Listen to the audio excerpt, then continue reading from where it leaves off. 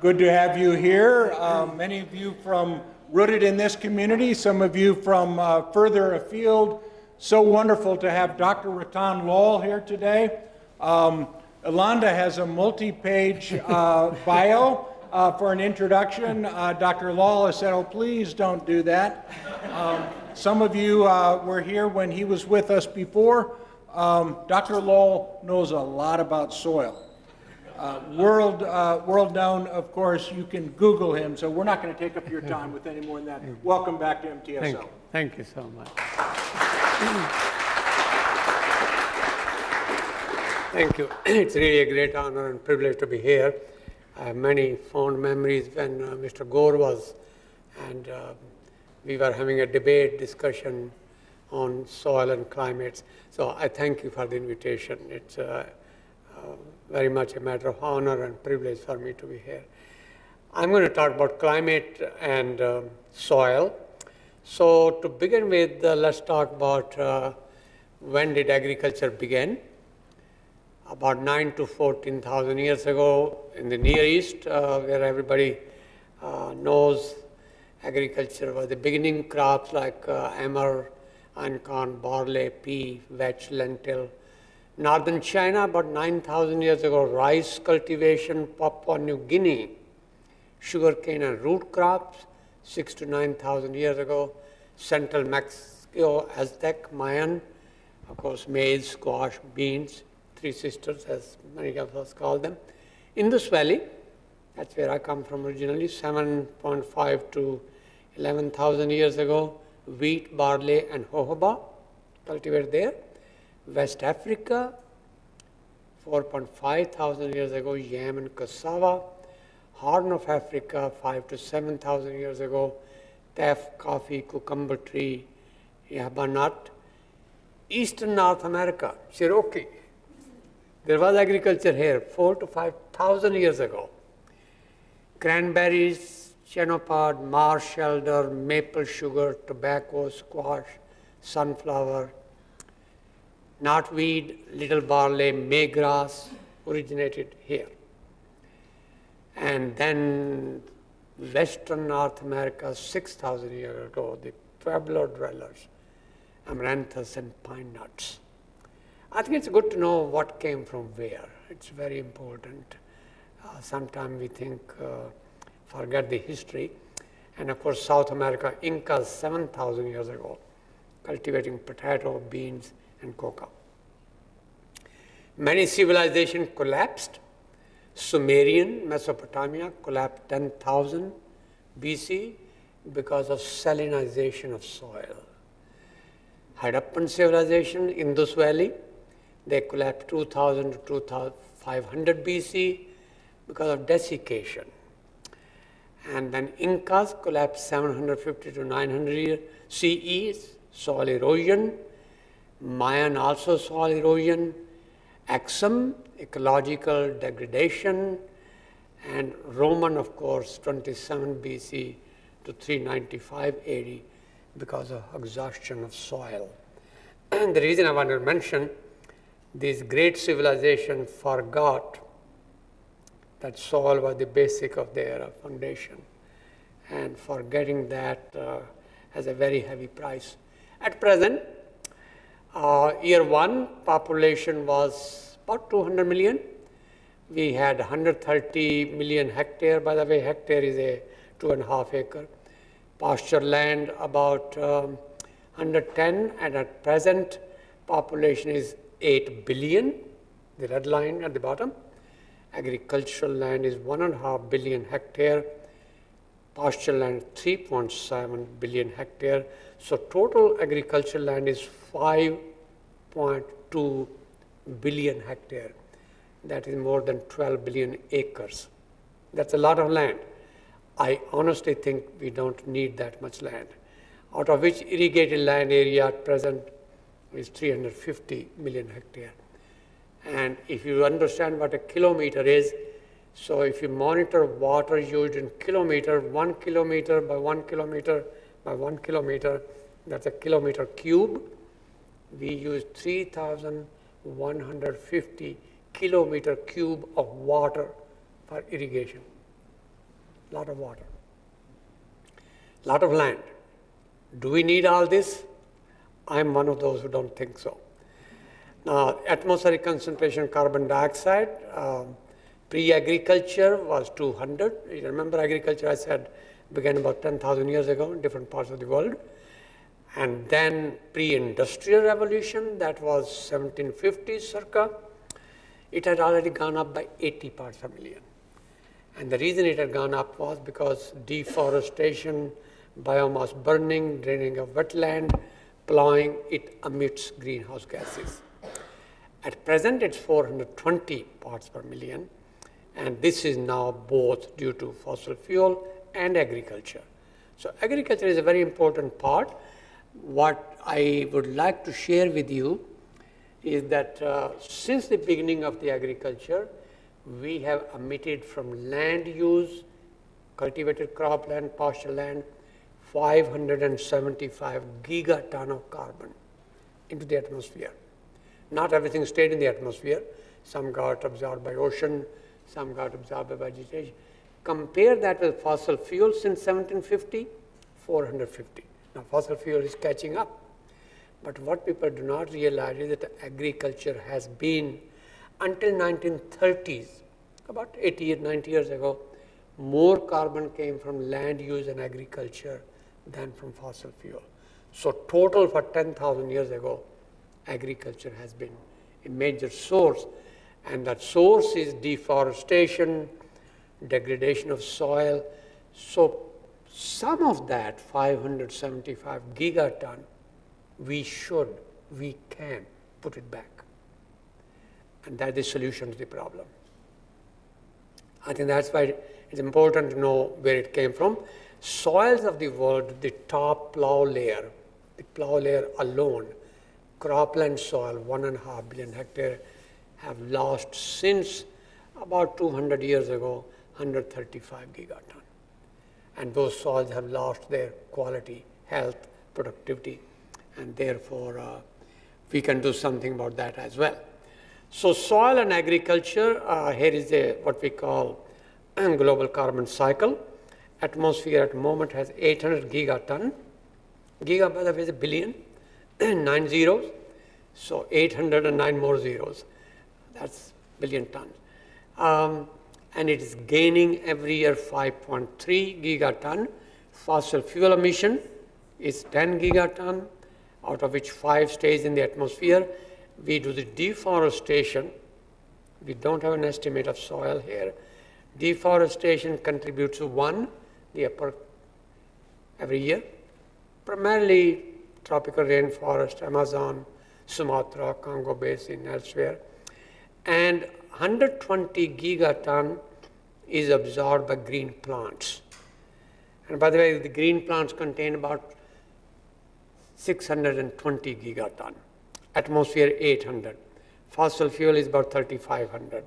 Soils contain 2,500 gigaton to 1 meter depth. And every year, soil absorbs 60, that photosynthesis of the plant, 60 is respired back, and then soil respires back that 60.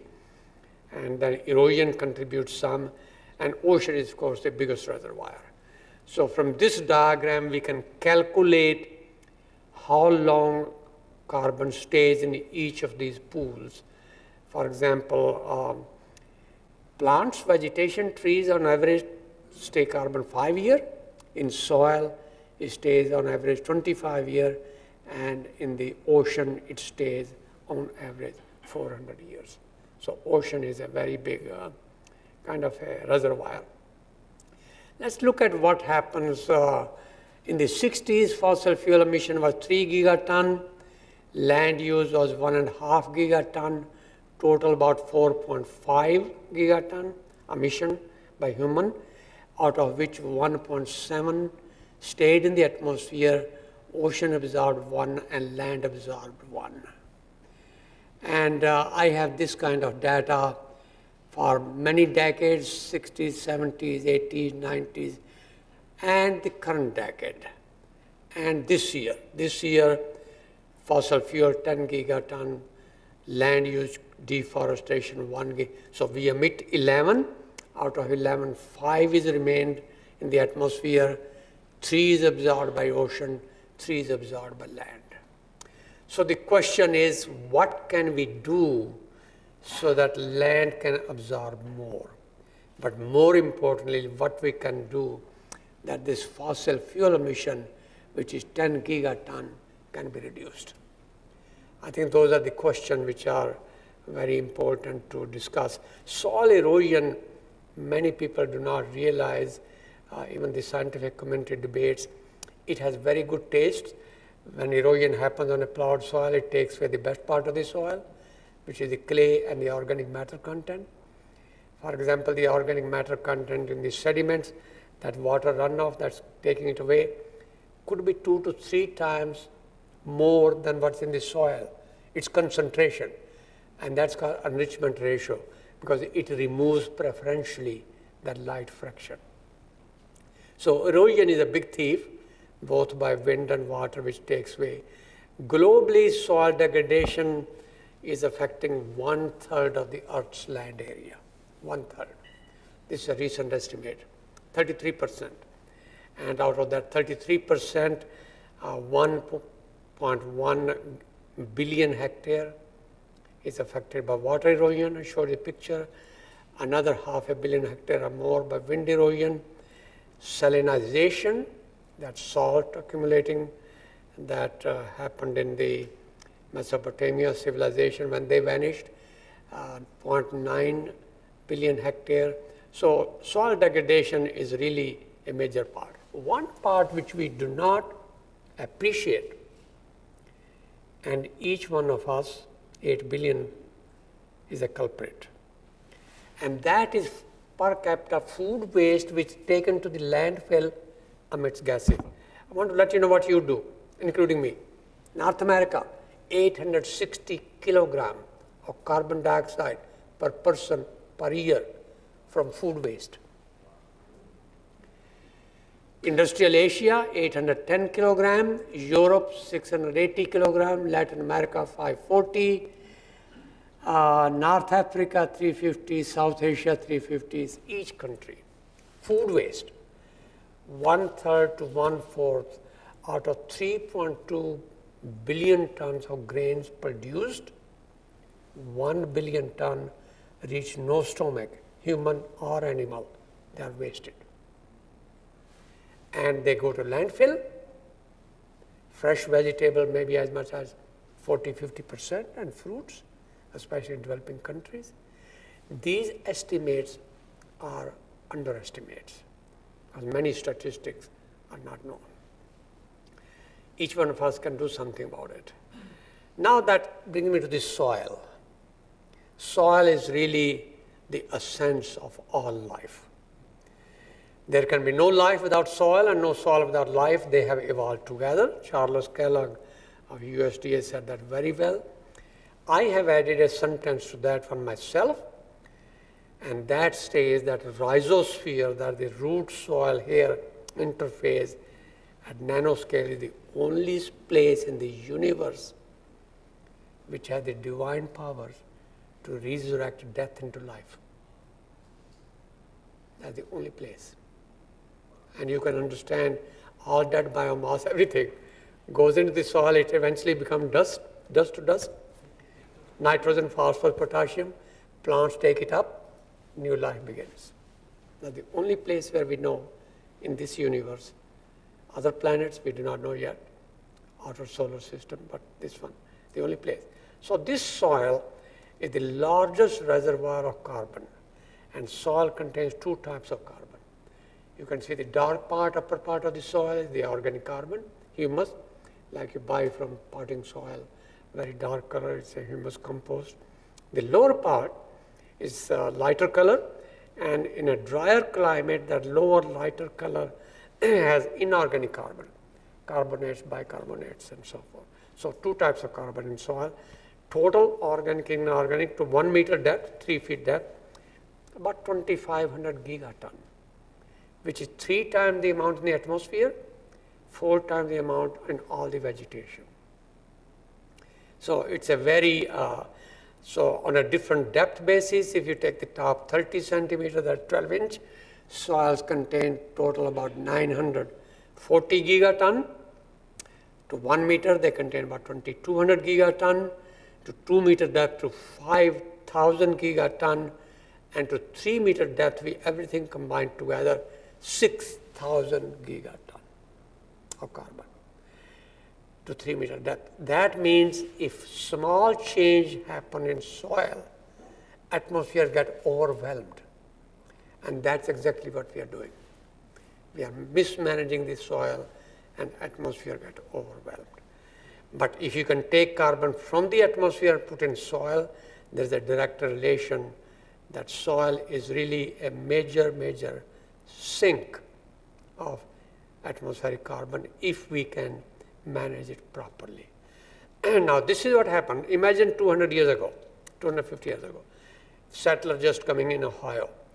And the forest soils in Ohio, which we have forest here, had carbon probably about 100 metric ton per hectare, about 50, 60 ton per acre. And this carbon, as the deforestation happened, and as the plowing was done, and the plowing is a system which mixes oxygen in the soil, and that oxygen decomposes organic matter, and the decomposition releases nutrients. That's why plants grow better when we did not have fertilizers. Plowing releases nutrients from decomposition of organic matter. So within about 50 years after the forest was removed, this carbon stock of the soil here in Ohio and elsewhere in the Midwest decreased about half to what it originally was. By decomposition, by erosion, I showed you what erosion does. So if the erosion continues, the carbon stock continues declining. If somehow we can stop soil erosion by conservation agriculture, and so it reaches a steady state, constant level. And this at constant level, if we adopt better agricultural practices like conservation agriculture, no-till farming, cover cropping, better grazing, carbon stock will go up. It will follow a sigmoid curve. In one generation or so, 25 year, 30 year, it will reach another equilibrium now under the new better agriculture condition. And at that point in time, if you follow better agriculture still, it can take another sigmoid curve, another 25 year, and probably can get back to the same level as we were before. Theoretically, it may never get it. Worcester, Ohio, we have plots which we started doing this kind of practices, and it has reached about 85% of what originally was. So it can, after perhaps another 100 years or so, it might get closer, but agriculture will really keep it lower level than necessary. In some soils, such as those which had acidity in them, or those which had dry condition, no irrigation water, or any other limitation, it may be possible to go beyond what the original was. There are some cases, but not the Midwest United States. Our soils are very fertile, very young, only about last ice age, that's old as they are. So 10,000 years ago. So these soils are very young soils indeed. So there is no possibility for our soils in the Midwest to go beyond the original level. So from these experiments, we can calculate what we call carbon sink capacity, which means where you are now and where you can be. If you adopt better agriculture, we can calculate the rate of carbon sequestration, which is the slope of this line, delta y over delta x. We can also calculate the mean residence time. I can calculate pool and void by flux and see how long that soil carbon which I put in will stay there. And I can also find many agricultural practices, such as conservation agriculture, which can do this restoration, recarbonization, if you like to call it, sequestration, biochar, agroforestry, desertification control, afforestation, pasture management, water harvesting, cycling, farming system. But each one of those practices has its own carbon and water footprint. We want to minimize the footprint, but it is there, and therefore, from the gross rate of carbon sequestration, we must deduct what's the cost of carbon for doing the business, and you calculate the net rate. Healthy soil should look like this. Very dark, fluffy color, lot of roots, lot of earthworm, lot of microorganism. A healthy soil would contain 5 metric ton of living organism by weight in it to fertilize that per hectare. And many soils, when we put in agriculture and a lot of plowing, a lot of pesticides and herbicides, of course those organisms don't survive, all of them. But even if we got half of that, we are in good shape. Unfortunately, many soils, I have worked in Asia and Africa, also Central America and the Caribbean. We are lucky if we have half it done. These soils are approaching dead soil. They have been killed. The organisms have been killed. The soils have been killed. If there is no organism, the soil is dead. Therefore, there is a need to bring about transformation in agriculture. Why? Because the current agriculture system are characterized by 5 Ds: deplete, degrade, destroy, discard, dominate. Take away from nature whatever you can. We need to change these 5D through better practices, science-based, and those practices include characteristics which are based on 5R: reduce, reuse, recycle, regenerate, restore, and return land back to nature. And I'll show you how and how much. I think there are not many people in the world who I could say would agree with me. I hope even 1 or 2, if you agree, I'll be great. What happens is, in nature, we have a coupled cycling of water with carbon, nitrogen, phosphorus, sulfur. When we deforest, when we plow, when we take away the crop residue, when we do not return to the land anything, land rebels. And that rebellion is that this coupled cycling becomes decouples. And it's the decoupling that causes emission of carbon in the atmosphere, erosion, the algal bloom, all the problems that you know exist. They come because of the decoupling. And that decoupling has one major effect, and that is human health. Because health of soil, plants, animal, human, environment, and the planet is one and indivisible. When you drive through a countryside and you see well-to-do people, you can be sure that their soils are very healthy and well-to-do.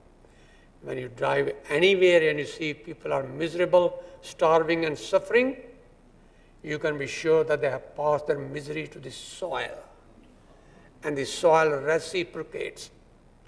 And this vicious cycle is affecting more than 3 billion people around the world. John Muir, he made a statement, when we try to pick out anything by itself, we find it hitched to everything else. I would hope to teach a class, One Health.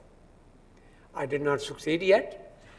2-3 years ago, the committee, our brilliant committees, they are brilliant people, academic affair committee, they said, gee, it doesn't fit in our curricula. Of course it doesn't. I'm trying again this year, so it may happen. I'll let you know if it does happen. But this class, if it does happen, I have contacted veterinarian, pediatrician, cancer specialist, those who deal with heavy metal, a plant pathologist, agronomist, soil scientist. We all 10 of different disciplines. We teach one class so that the health of the people doesn't necessarily come from injection and pill, come from a healthy soil. And a healthy diet is grown on a healthy soil, and that's the basis behind it. So we also think when we talk about let's fertilize the soil, we talk about NPK. I think if we think about CNPK, carbon humus before, the need for NPK over time will go down. And one of the ways to do that is create a positive carbon budget in soil. Soil is like a bank account. You can never take out of a bank more than what you put into it. Otherwise, your bank manager will call you, hey, stop. Soil is the same way. Soil speaks in a different language, and sometimes we do not understand that language, unfortunately, but it does speak. And the idea is that what you put into the soil by any of those good practices must be more than what is taken out by many processes.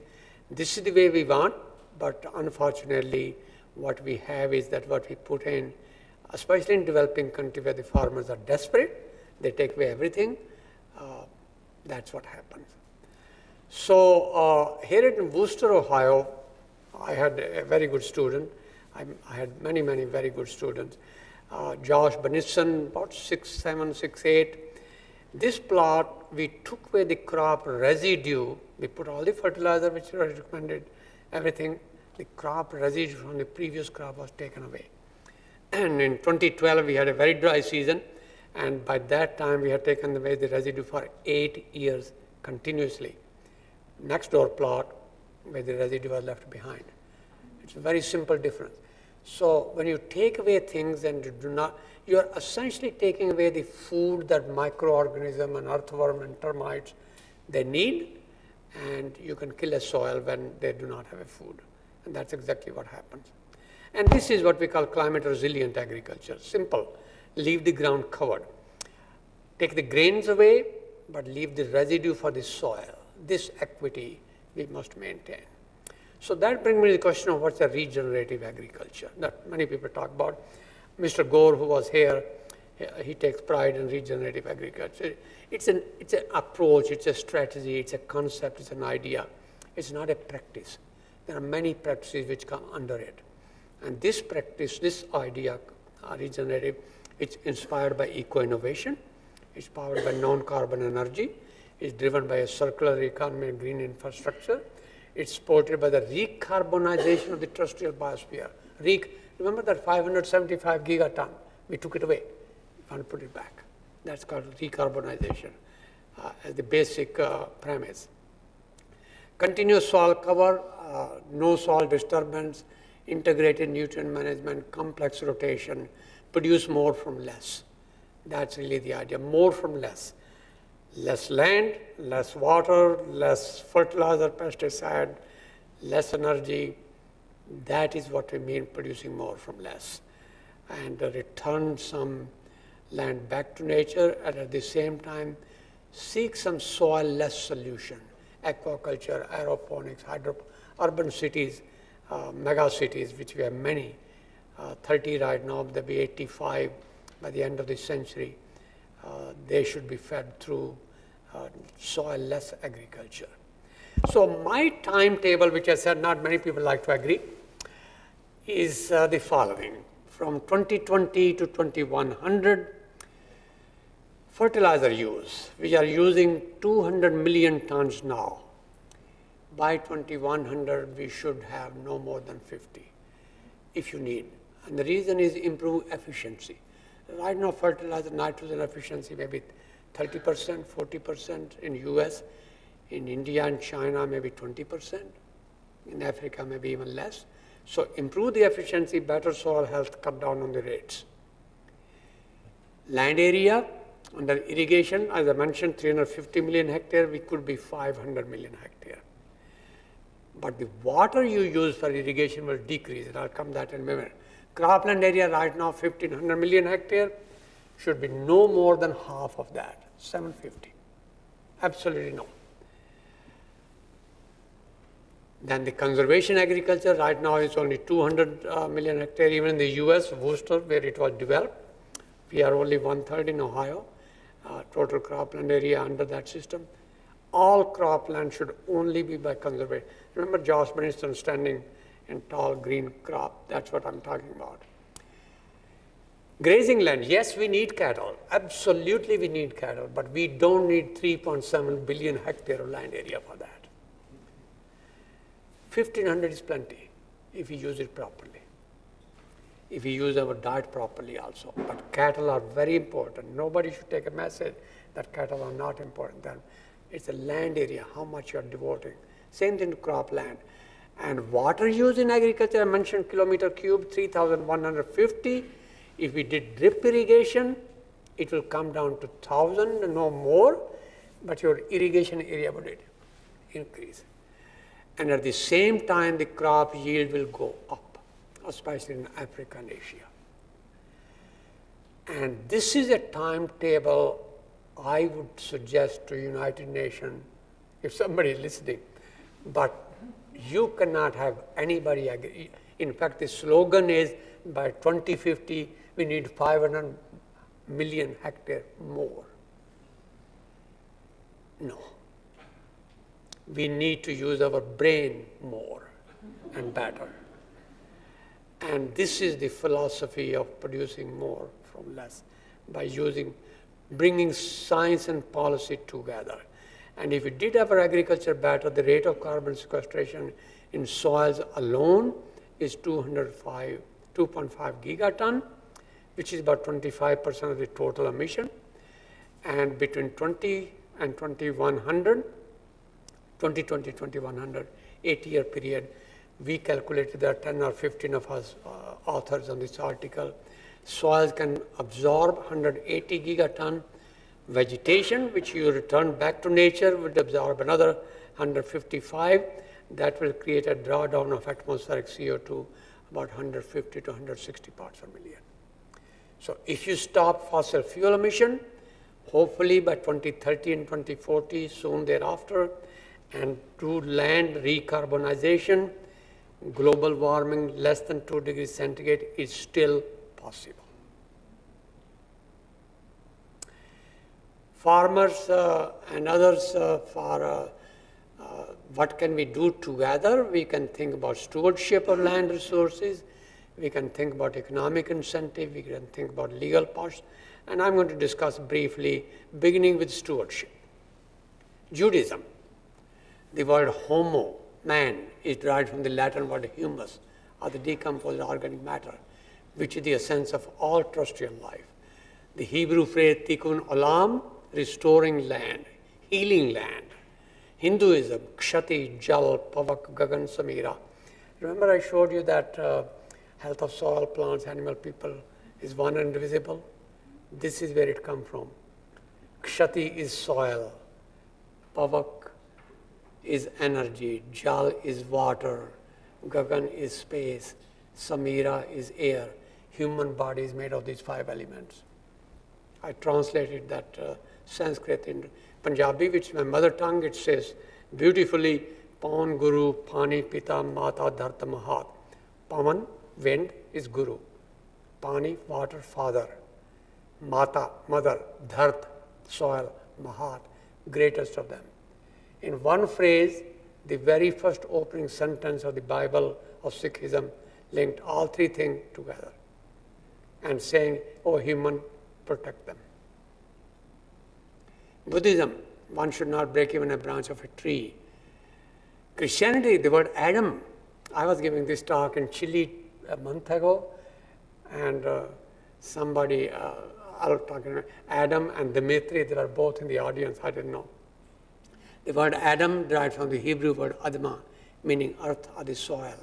Greek, the daughter of earth goddess Gaia, named Themis, goddess of law, and descendant Demeter, or the goddess of agriculture. And, Adam and Demeter was both in the lecture room that day.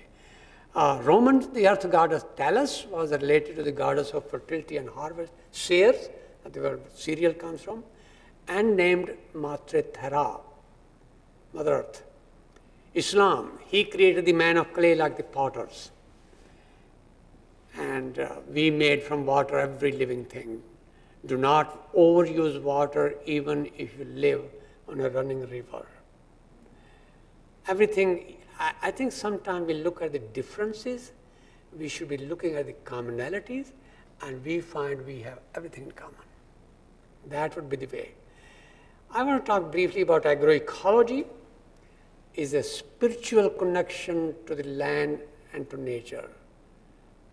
Doesn't matter what faith you belong to, I just showed you. Agroecology is a dialogue between worldviews that question whether agroecology seeks technological innovation, environmental soundness, economic efficiency, or sustainability, or all of the above, embodied in a supreme good that springs from the cosmovision of the traditional people agroecology engage. That essentially means harmonious living, bon vivre.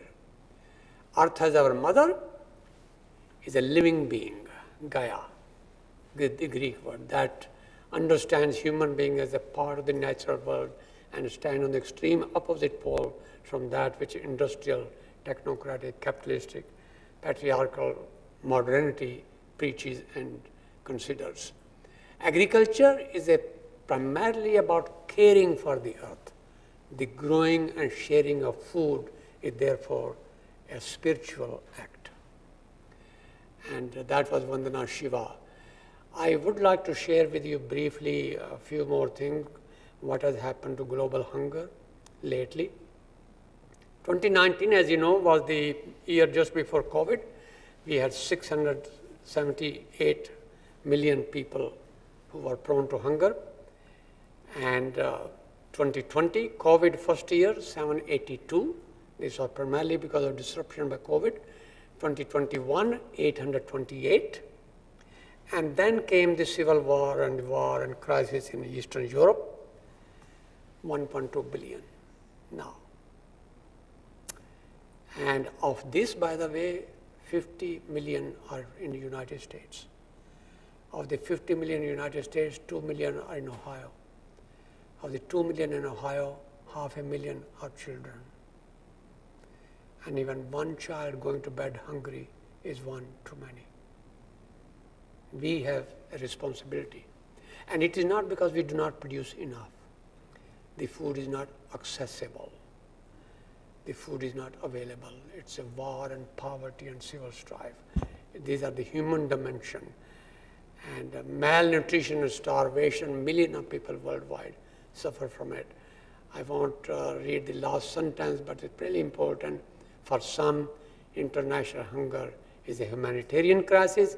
For others, it's a commercial opportunity. And it is. Therefore, famines are human-made tragedies. We must make famine and mass starvation politically intolerable, morally toxic, ethically unthinkable, and humanly unacceptable. It's not a matter of producing more. It's a matter of distribution and making sure that it's accessible to everybody, which is not. Pope Francis said very nicely about land. By the way, his encyclic is something I really have read part of it. It's great. I salute him. When I look at America, also my own homeland, South America, so many forests all cut that have become land that can no longer give life. This is our sin, exploiting the earth and not allowing her to give us what she has within her. I think payment to farmer, you remember I was talking about stewardship and then commercial, and then education. So I'm going to the second part, payment farmer for ecosystem services. If you want farmer to do better agriculture, they may sometimes have lower production. And therefore, we should make sure that they do not suffer. So paying them back is important. But here is, I was talking about biomass. A part of the biomass produced by soil must be returned to it. Taking away everything, shoot, root, grains, and without returning any bar is a robbery the soil and a banditry. Removing everything is a particularly self-inflicting banditry because it degrades soil's capacity to restore itself and generate ecosystem services. But the poor farmers are desperate and they have to take, that is where payment to them for ecosystem services, all of them, all farmers should be respected. And the legal part is soil is a living entity. Therefore, like any other living things, just like universal rights of human, rights of animal, there must also be rights of soil and rights of nature. being the essence of all life, soil must have rights to be protected, restored, thrive, and managed judiciously. It also implies that soil degradation, pollution, depletion has a moral and ethical wrong that must be stopped. Soil as a living entity sustains life and has a right to thrive and flourish. And the right of soil is not based on economic benefits, but on protecting and restoring the soil for the greater good of the planet rather than just of the humanity. Therefore, communities should be authorized to bring litigation, if necessary, on behalf of the soil against those who deliberately pollute and do something. I think the last part is probably not necessary if we educate people. I would recommend that if there is a rights of soil bill, it really considers rewarding those who do good rather than harming those who do not. If you really plot security on one axis, human, gender, social, national, international, regional, and environment, other issues, at the center of all of that is soil health, soil quality, because on it depends water security, energy security, climate security, food security, health and nutrition security, environment security, political security, and national security. Lastly, war is a terrible thing. It's terrible for people, we know that. But what we do not recognize is what it does to the soil. Destroying a civilization, soil is the easiest way to destroy them. If you want to destroy a nation or a civilization, destroy its soils. And that's what my concern about war is. Just like people, nature, soil, water, air, biodiversity is also victimized and is a neglected casualty of war that nobody ever talks about it. Think about those tanks churning the soil. Think about these bombs with heavy metals and pollution. You know the Agent Orange, some of those, my age group will remember Vietnam, Agent Orange. Still we have birth defects in children and animals, and there are many articles, a colleague of mine, Ken Olson, still publishing. State Department is doing something about it. It is going to take generations to heal land. And world's best soils are Chernozem's. They are in Ukraine. That's where they white wheat and sunflower and everything. So somebody should speak up that war must stop, not only because people are suffering, of course it should stop, but we are damaging, ruining our planetary future by ruining the best soil of the world. It's both nature and humans are victimized, and we must speak for both nature and human. Unfortunately, nobody speaks for nature. Thank you so much.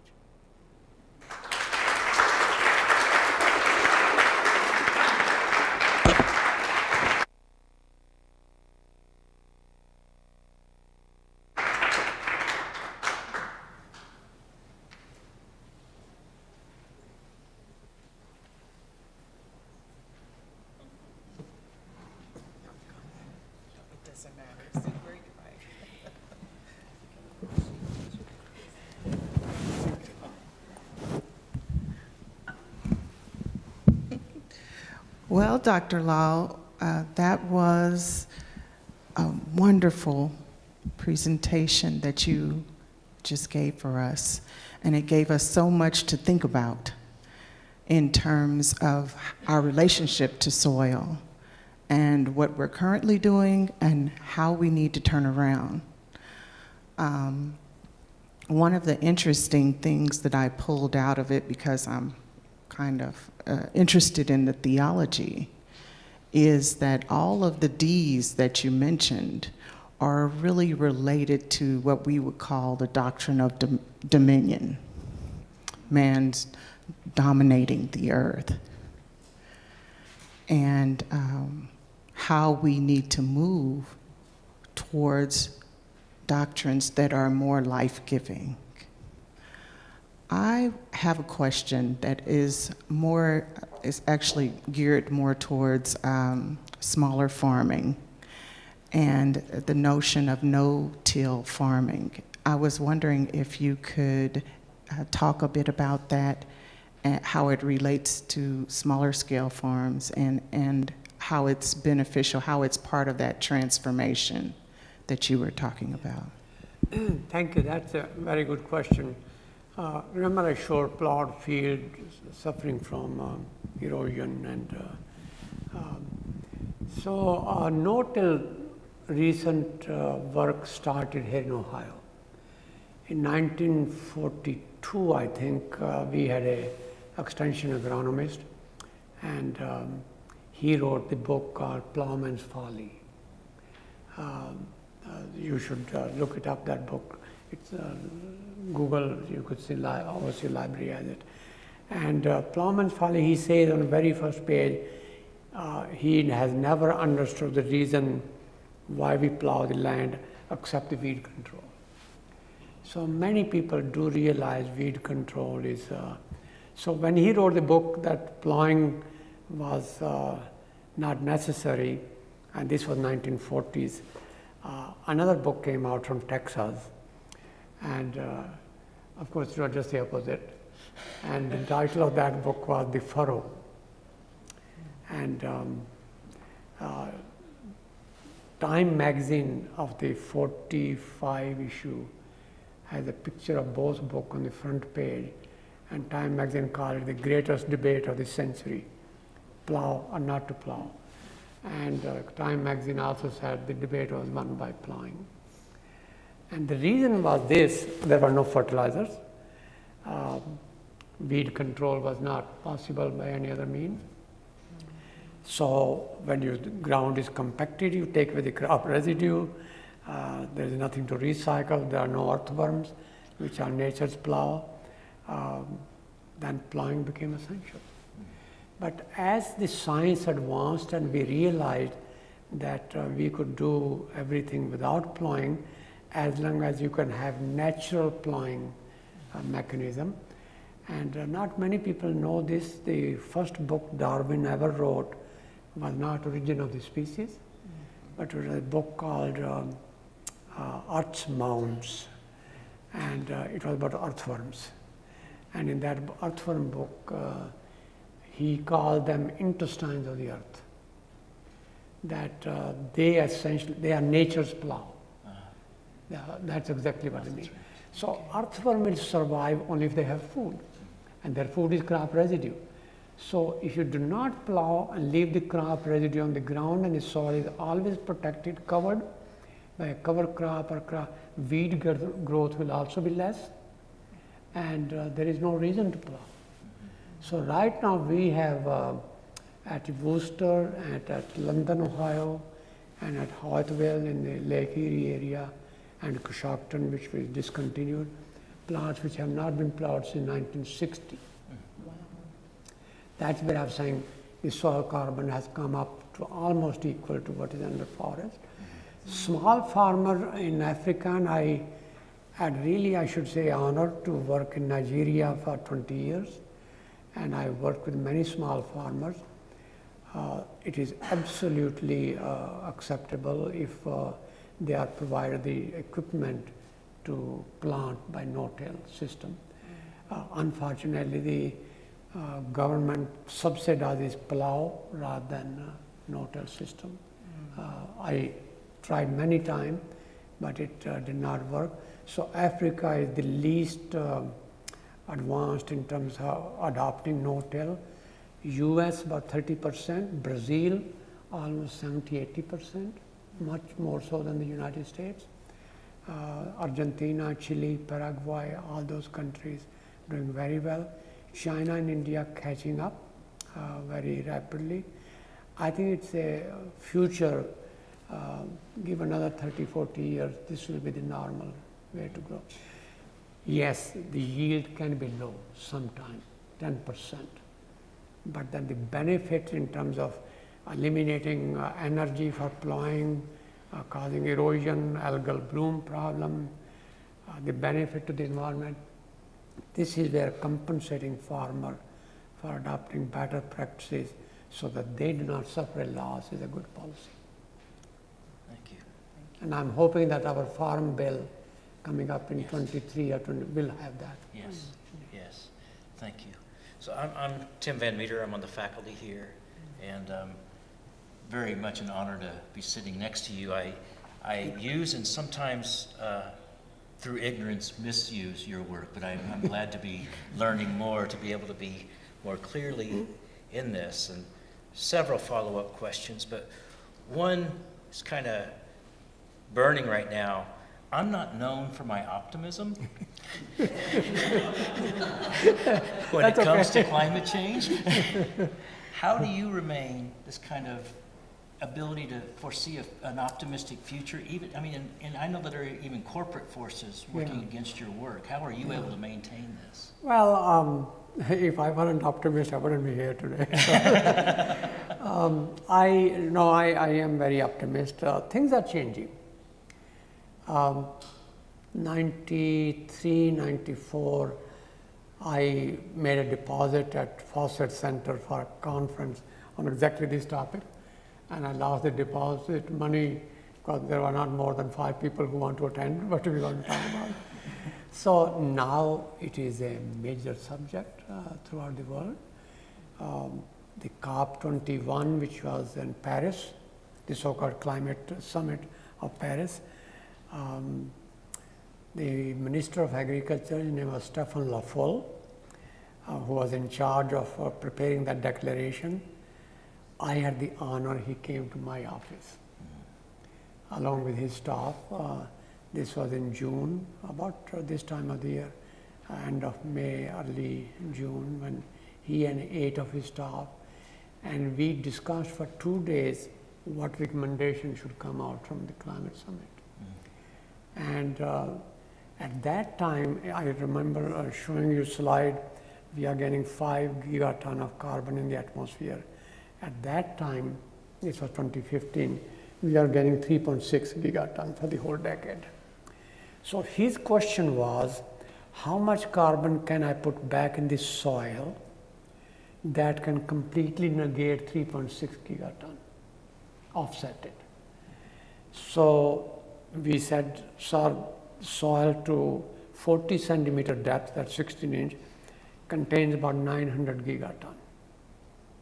So if you were to increase carbon in soil of the world by 0.4%, that would be 3.6 gigaton offset.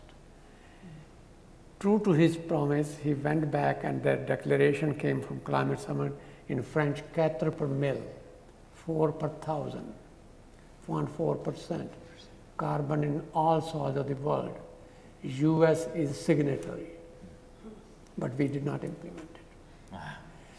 Now, after that, 2016 was a climate summit in Morocco, Marrakesh, Morocco, and as sometimes things happen I cannot explain, I was the keynote speaker for the conference. And of course, my lecture was just what you heard. Mr. Le Foll was there. The Vice President of World Bank was there. Of course, the Minister of Agriculture in Morocco was there. We all created a program called AAA, Adapting African Agriculture, smallholder farmer that she was talking about. And they designed a program for entire Africa to implement 4 per mille. You understand, good relation between France and Morocco.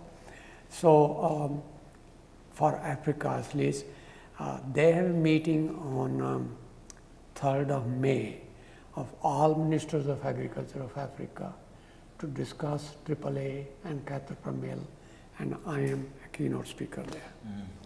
I was just sending an email, my ticket, I told them put it on United. They said, no, we are going to put on Air France. Understandable, but doesn't matter which one. But it's really, that is what makes me, Pope Francis, very, very supportive of this concept. president of Iceland. He asked me how many trees can we grow in Iceland. They had 100,000 cars. No, population of Iceland 300,000, like Upper Arlington. So 100,000 cars.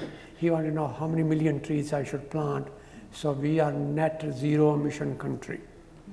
So I think these are very, very, by the way, there is a Secretary General of the United Nations had a food system summit in 2021 when he announced that we will create a mechanism to manage soil properly and mitigate hunger.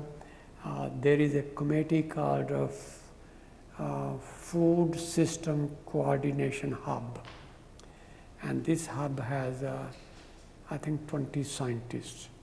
3 are from the US, I'm one of those 3.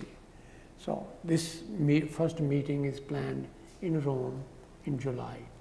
So we are politically making progress. I do not know how far it will go, but Secretary of State of the United States is making a policy instrument soil health.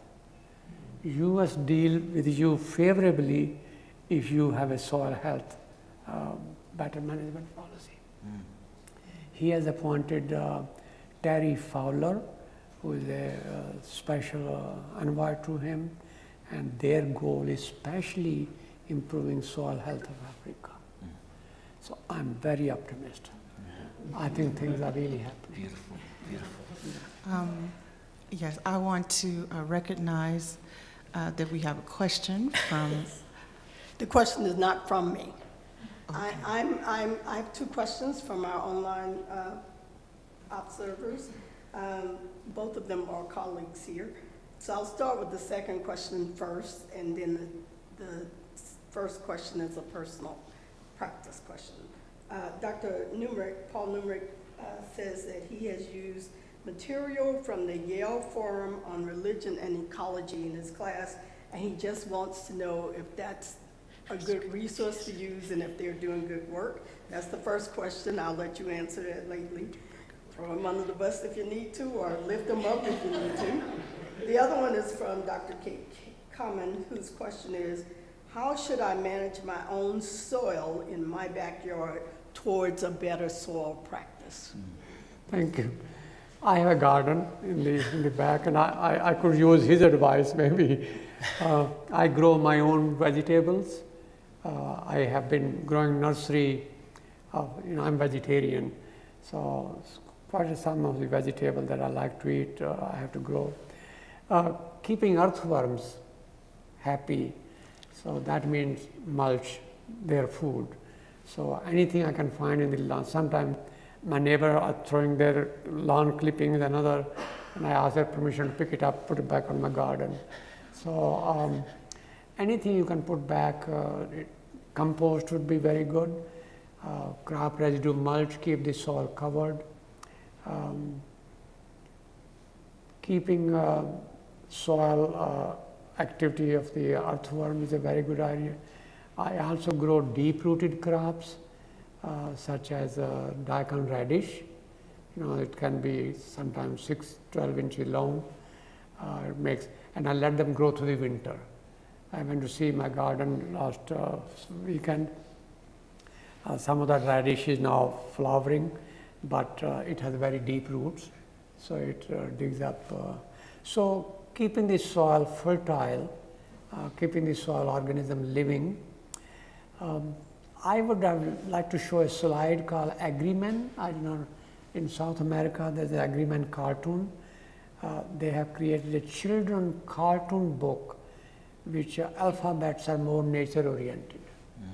And so they show in that one children and cartoon of children and some earthworm talking to a professor, and that professor happened to be an Ohio State tie, same tie.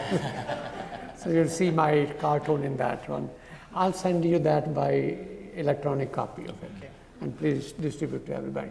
I think it communicates the concept, feed the soil animals to make sure soil is living. And the question on Yale, that's Mary Evelyn Tucker and John Grimm, and Gus Speth was involved with them for a while, and others. So I experienced with they're exceptional, very good place to go for your resources, and I also think the Center for Earth Ethics, who's been a partner here in the past, is another place where doing good work. But I don't, on the religion side, I don't know how much. Yeah. I think science and religion should mix appropriately. Yeah. You know, even Einstein promoted that both working together, and I try to do that. Yeah. I think it's very important. Do you want? I have another one if you could, but I'll wait for you. I was going to say, I think that the Yale materials are a little short when it comes to addressing environmental racism. And also when it comes to recognizing the contributions of people of color when it comes to environmental thought. So I just wanted to kind of Thank you. put that in there. I otherwise do say yes, they're great. I think that's right. Yeah. Thank you. So my other question has to do with the Save Soil movement. And I really, when I first saw it, I was like, wow, I wonder if we could have anything like that here. So that is kind of my question, because it is such a very different context, and we have so many other things going here in America. Are you talking about Sadhguru soil movement? Yes, yes. Do you think we could have that type of? I did talk to him about maybe a year ago or so, and when he took a journey from London to Delhi, and he was supposed to reach Delhi on Earth Day, which is coming up. His people asked me to meet him there, and I didn't go. I think it's a good idea to involve religious organization. I fully believe in it, that we can, like Pope Francis and other. But that journey which he took from London to there, with the doctors and everybody else going, quite a lot of expenses involved, and I'm not sure that I would justify millions of dollars on stopping at every major city. And but I think he was they claim having reached out 2 billion people, making message that soil is a living thing. I think these days we have an IT system, we have systems where, for example, during COVID, that was the year, and I had kind of a lot of requests to give a lecture, and I gave from a desk 130 lectures to 60 countries. 60 countries. I didn't go anywhere. I was at my desk all the time. I could have never done that by flying. Yeah. If I were able to fly, like going to Morocco, to 5 countries at my age, I better consider myself lucky. And but I was able to communicate with people from 60 countries, 150 lectures in a period from March to December when COVID closed down the community. So I think I salute him and his organization, what they're doing, but I think we have probably better means which are more cost effective, especially these days. Yeah. Also, I think the important part is to keep your ground firmly on the scientific foundation. That part is very, very critical. If we ignore science, we cannot do what I was suggesting, producing more from less. That is translating science into action. Yes. And I'm really, really hoping that our next farm bill will have Soil Health Act, because we have a Clean Air Act 67, 72 we have Clean Water Act. I don't think we could have clean air and clean water without healthy soil.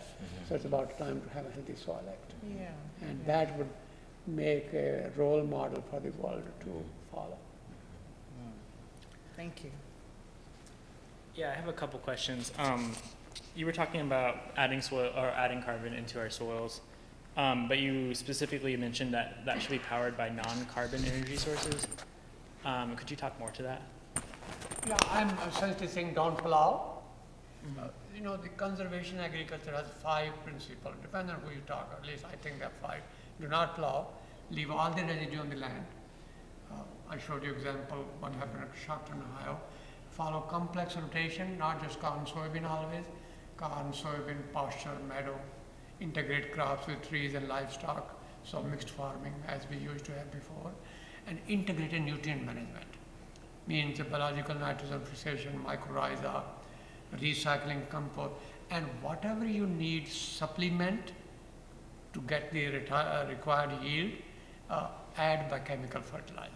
So chemical fertilizer are supplemental, not the only thing. And there my philosophy is, you know, I came from 200 million ton, bring down to 50 million ton.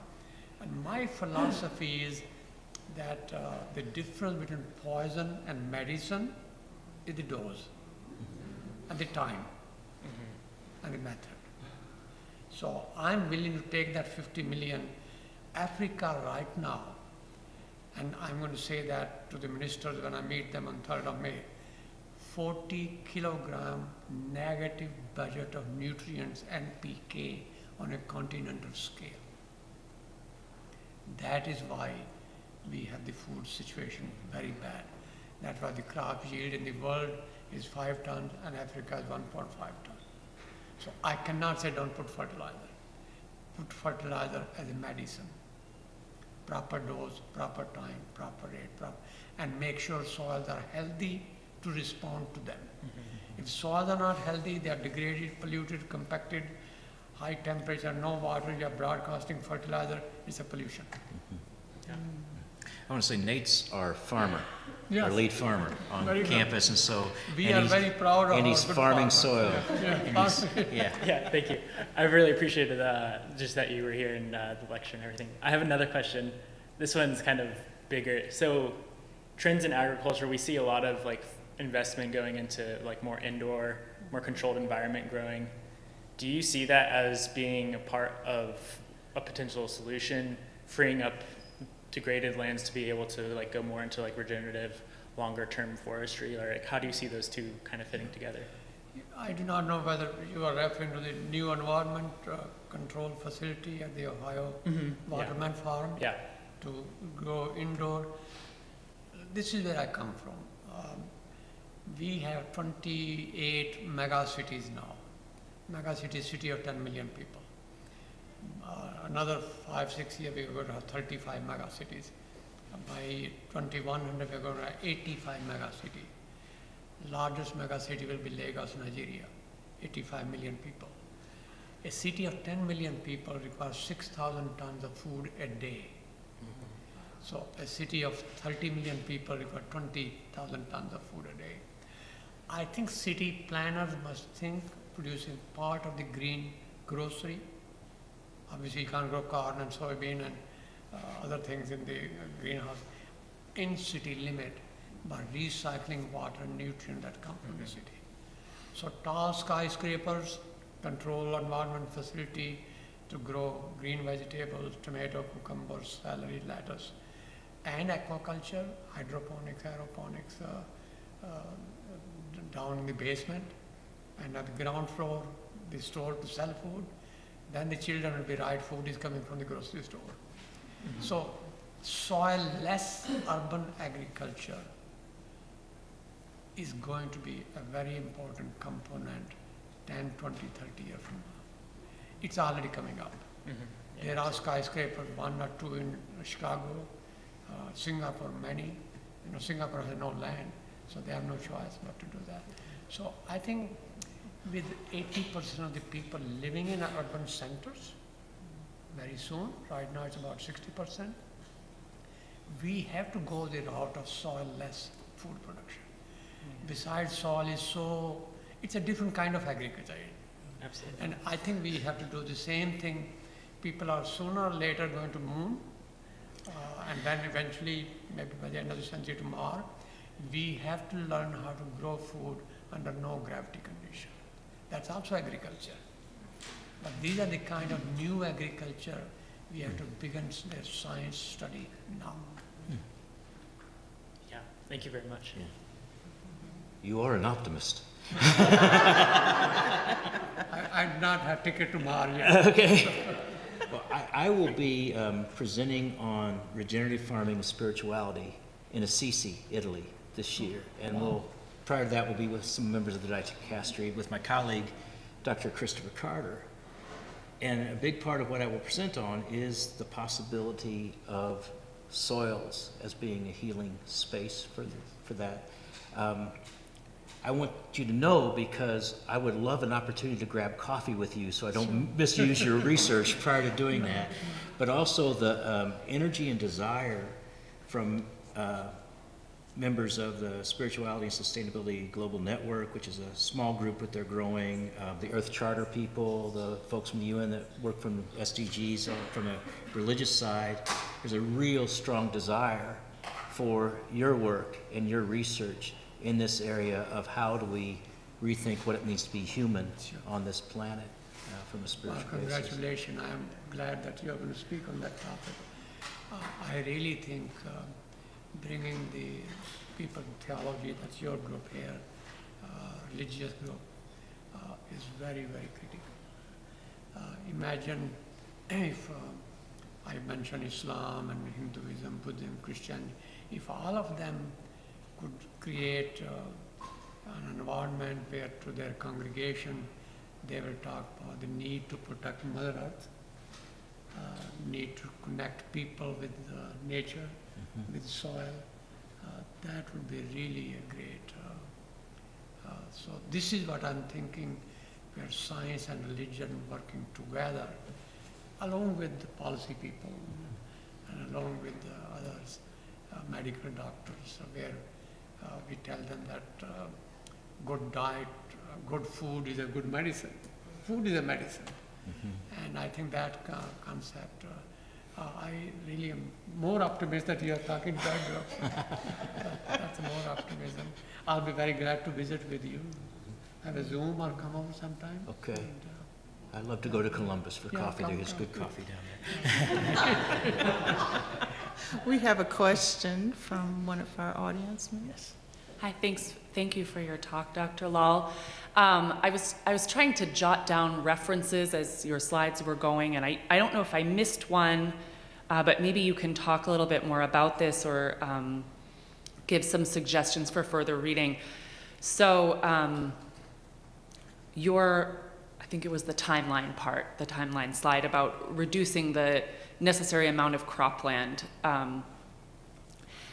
was in one part of your talk, and then, but you were also talking about no-till farming and that occasionally yields could be lower. I'm assuming that the balance there of being able to reduce land while accepting some potential reduction in yield from a particular piece of land has something to do with regenerating currently degraded soil. Can you give, well, hold on, let me add one thing to that. I often have conversations with people who are saying, and I never know how to like edge in on this debate because I don't have, being an English teacher, I just don't have the necessary background. The population is growing. It's a choice between conventional agriculture and like killing human beings. What sources could you point a humble English teacher toward when she's having such a debate about how that, like not just looking at a single piece of land, the yield from a single piece of land, but at a global picture of regeneration and how that might actually provide more than people might expect? Thank you. No, that's a very good question. Many people are raised the same thing. If I'm saying reduced land area and there is also some lower yield, will we have enough food for everybody? And that's very valid. And that's, I'll answer that first, the food waste. Remember I said, even the US Secretary Wilson of Agriculture of the US indicated 30% waste. He was being conservative. It's at least 40%. So food waste is first part. If you can find out 1 gigaton of grain produced which are wasted, how much land area and water and fertilizer it takes to produce it, not producing it is a good option actually. So that is one part which, the second part, when I say reduce yield, I'm not talking about reducing yield in developing country. Their yield right now is 1.5 ton. It should be 4 ton per level. So they will go from 1.5 ton to at least 4 ton. So South Asia, Africa, the Caribbean, their yield is not going to decrease. Now come back to Ohio, for example, and we had a farmer here a few minutes ago. So if you are getting 10 ton of corn grains and 3 tons of soybean, and I say, well, adopt conservation agriculture. So rather than 10 tons, you're going to have 9 ton of corn and 2.5 ton of soybean. And society should compensate you for having lower yield. That's what I'm talking about. So it's not the poor farmer that they have to go up. I think that's a part which is very, and for them to go up, I don't want to sell them fertilizer right away. I want to sell them a practice which will restore the soil health, so that when they apply fertilizer, they are effective and their efficiency is higher. One other example I wanted to show you was mentioned to you, rice production in Asia. You know, Asia, almost 4 billion people, half of the world population or more, primarily depend on rice. How is rice grown? Rice is grown by puddling. You know, you've seen the traditional buffalo plowing the field in a mud field and then flooding it to 6 inches all the way. Well, that rice will produce probably 6 tons, 7 tons of rice grains. And after that, you have to plant wheat. And because now wheat is being planted in a degraded soil, which was deliberately degraded, so production of wheat is lower. But if rice was grown aerobically, like wheat, its production will not be 7 ton, but 6 ton. But imagine the saving of water and energy. And I know 1 million tons of rice grain in India are harvested, put them in a bag, and they rot there because there is no place to store. So what I am saying is decreasing yield is in a situation like that. Rather than wasting all that water and all that energy, take lower yield, grow aerobic rice like we grow wheat. That's a science. Is there any particular source, like a book, an article that you could point me towards for more about that? Certainly, we can, and I think while we are, for example, Soil Protection Act, do you know each kilometer of new highway, which now they are coming everywhere in the world, even in South Asia and Africa and everywhere, leads to deforestation of native land. So urbanization which is happening is really getting some of the best land ever. I would like to produce a soil map of the world where we demarcate the prime agricultural land and say, thou shalt never touch it. That is the policy I would like to have. You drive to China and India and Pakistan and elsewhere, you find brick making kiln everywhere. 1 meter of topsoil is scalped for making bricks. Why? Cities are growing like crazy. And there is no timber, there is no forest, so brick. That 1 meter of soil took millions of years to make. That is why I want to demarcate the best land, identify an area where the entire district or county or whatever can mine the soil for brick making. Why scalp everywhere? This is what Soil Protection Act should be. We do not recognize it takes millions of years to make a foot or 2 feet of soil. And we destroy them in one plowing and one stroke of manure. That is what we need to teach Mother Earth. Do not destroy it. Yeah. It's just a foundational religious principle everywhere. I think one of the things we can do, and I'll work with Alonda, maybe Dr. Carter and Dr. E, is to get resources together that allow these to, through our library and to that, to make them more publicly available to where we can continue this conversation in religion, ecology, science, agriculture, and go forward with that. So we'll do that follow-up. I'll be delighted to work with you. And I'll also send you some of my own publications. That'd be wonderful. That would be wonderful. Yeah. Yeah, you know, I hadn't thought of it more in terms of pedagogy, you know, just exactly like how would we get the word out? How would we make it just more accessible for people in terms of groups and congregations and things like that? And I think that's something we can definitely work on, creating that. So thank you. But I really appreciate your program where you're talking about protection of nature and how spiritualism could be linked to better agriculture. Yes. So since I came to MTSO, I have just learned to grow plants in my office without killing them.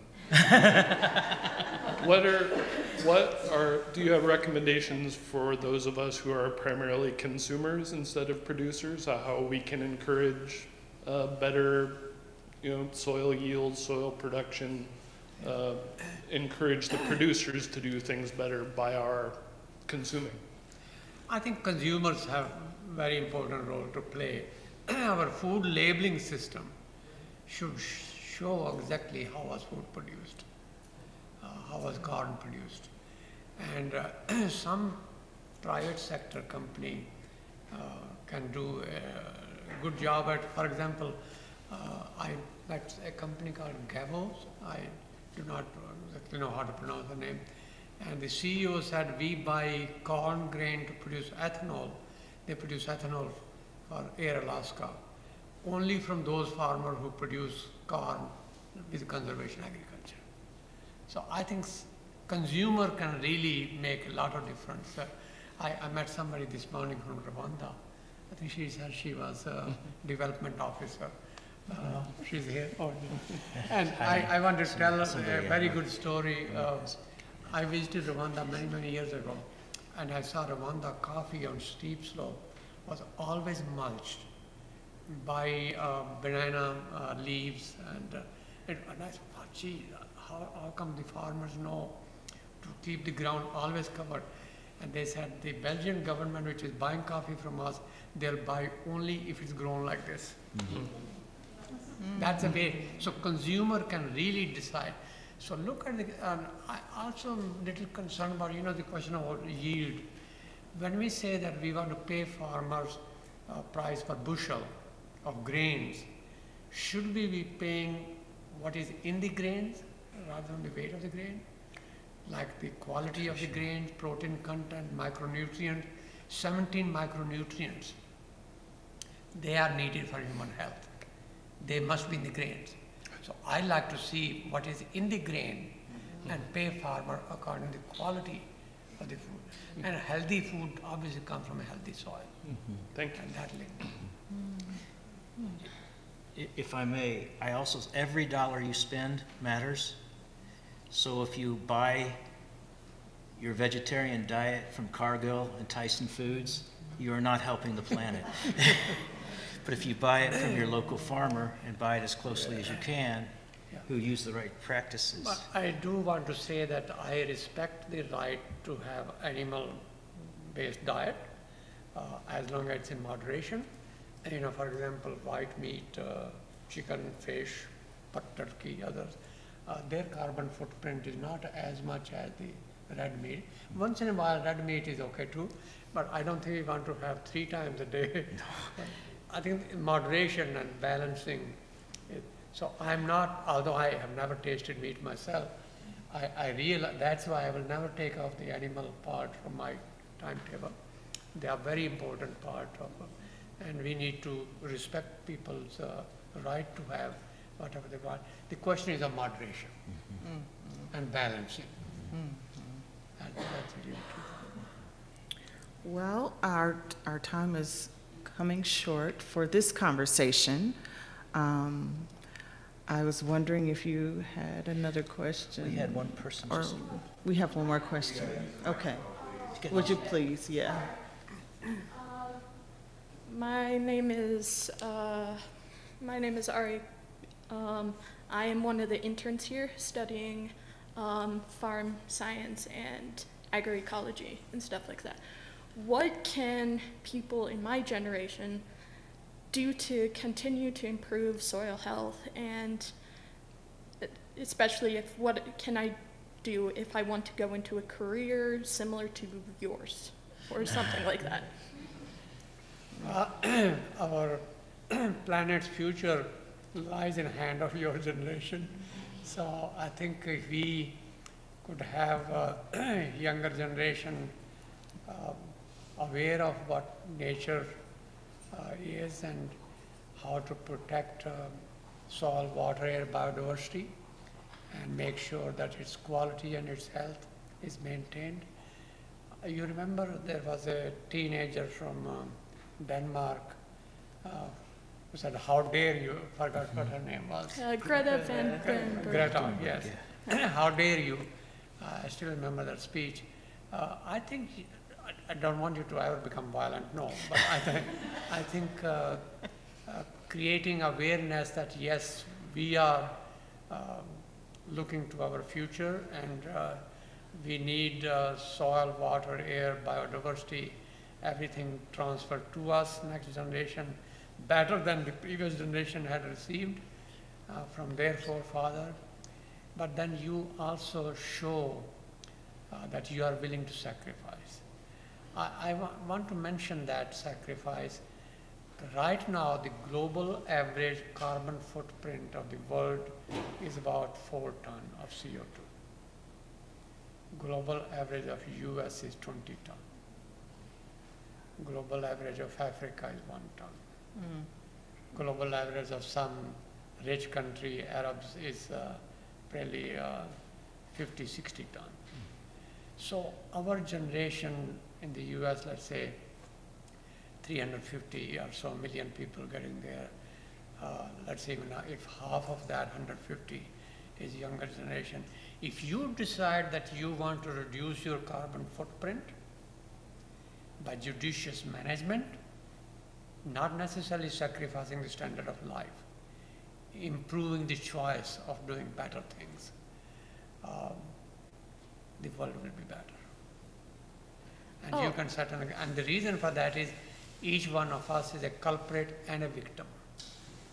And as a culprit, we have a responsibility to sacrifice something. Also, you mentioned a book that was a No Plow Soil book from like 1942. What is the title? Plowman's Folly.